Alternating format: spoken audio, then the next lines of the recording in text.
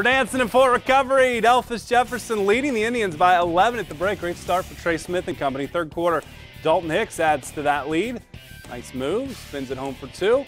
Then it is Trey Smith going baseline. Wow, look at the finish. So quick is the big man, 30-15 Jefferson. Kyle Schreier trying to mount the comeback. Hits it from inside the arc. It's still an 11-point lead for the Jeff Cats. Later on, quick passing by Jefferson. They work it inside to Smith.